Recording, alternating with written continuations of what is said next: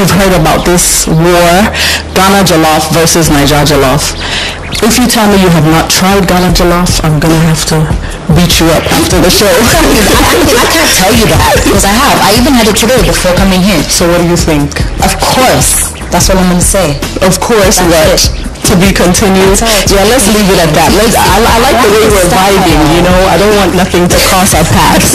You were in Jamaica recently, and I heard from a little birdie that you did a collabo with a Jamaican artist. How did this news get out? I can't tell you how I found it out. Jamaica. Well, I saw it online, but I'm not going to tell you where exactly I saw it. Yeah, actually, Pastor Rankin was the one that introduced me to the Ghanaian market. When I performed last year, he introduced me on stage, and I came out on the stage, and everybody was just like going crazy.